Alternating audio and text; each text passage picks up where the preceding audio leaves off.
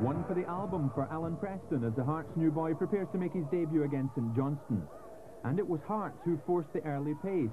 Alan McLaren setting up Dutchman Peter van de Ven, whose long-range effort was deflected wide.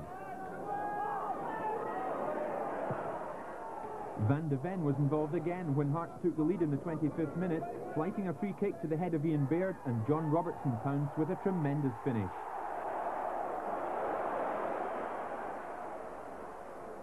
St Johnstone's best effort in the first half was a set piece. Paul Wright got plenty of power into the shot, but it was directed straight at Henry Smith.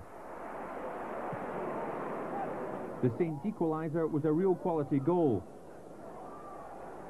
Paul Wright showing good control to release Sean McCauley, and then Vinnie Arkins holds off Graham Hogg to let the ball run through to John Davis. A great finish to a great move. Both teams came close to fluking victory. Hearts first when Alan McLaren made ground down the right, and his cross deceived Andy Rhodes before coming back off the bar.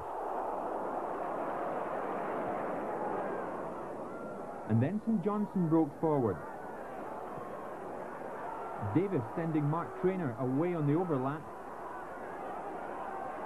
and his cross came off the head of Hearts' George Wright, spun past Henry Smith and came back off the post.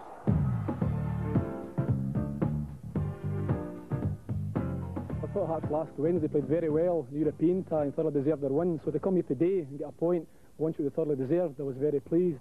We've been losing a few goals lately, so this week in training the boys have been working extremely hard to rectify that. So they worked very, very hard today, and I was very pleased for them.